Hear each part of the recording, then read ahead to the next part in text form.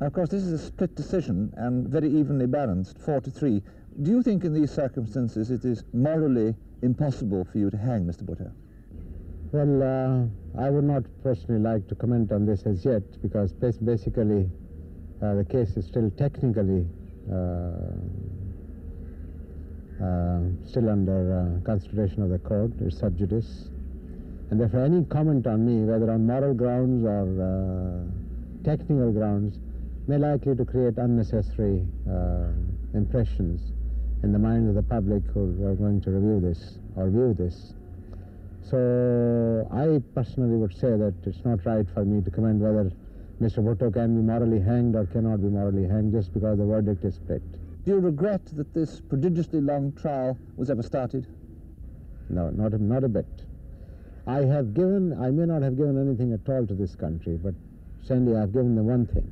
I've given them the rule of law. And I've proved there's nobody high or low is above the law. That's number one. We have also shown how independent our judiciary is.